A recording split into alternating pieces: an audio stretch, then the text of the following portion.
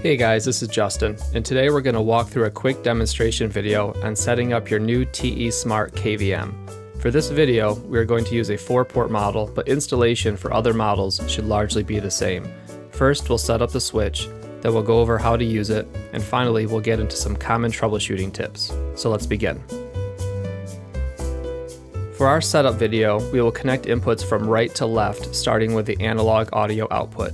To set up computers, you'll need to plug in both the HDMI and USB cable into both the switch and the computers. As you can see, our demo computers require a DisplayPort to HDMI adapter. Please visit the knowledge base on our website for a list of tested and approved adapters. For computer number 2, we are using a DisplayPort to HDMI cable that has an integrated adapter and then a separate USB cable for mouse and keyboard control. When using a streaming box or any other device that does not have a USB, you will only need to connect the device via HDMI.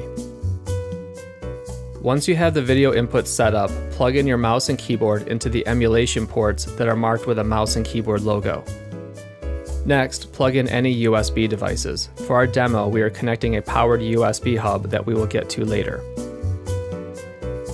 Finally, plug in the HDMI out that will go to the monitor, and then the power supply.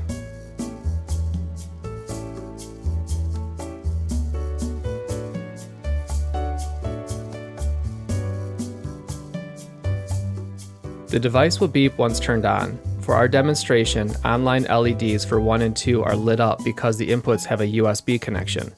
Online 3 is not lit because there is no USB connection.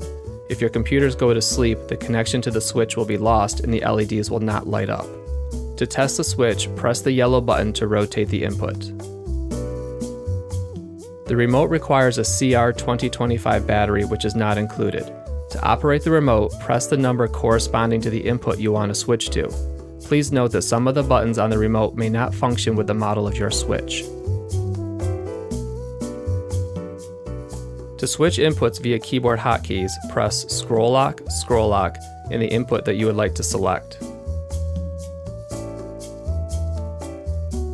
You can activate the mouse gestures by pressing scroll F12. To switch with the mouse, double tap the side of the screen to change the input.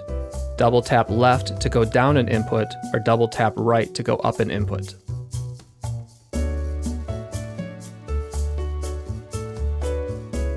The most common issue that users have is that their keyboard and mouse do not work in the emulated keyboard and mouse ports.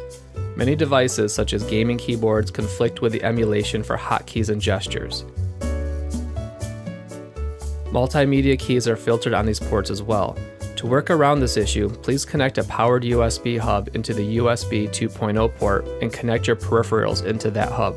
Devices plugged into the USB 2.0 port will not have hotkey and mouse gesture switching, but all other functions on your keyboard such as play, pause, volume control, and macros will function as normal. If you are not getting any sound after the initial setup, go to the sound settings of your operating system and select the correct output, which will appear as your monitor. Sound is transmitted via HDMI. A monitor with HDMI or DisplayPort is required because VGA and DVI do not carry audio signals.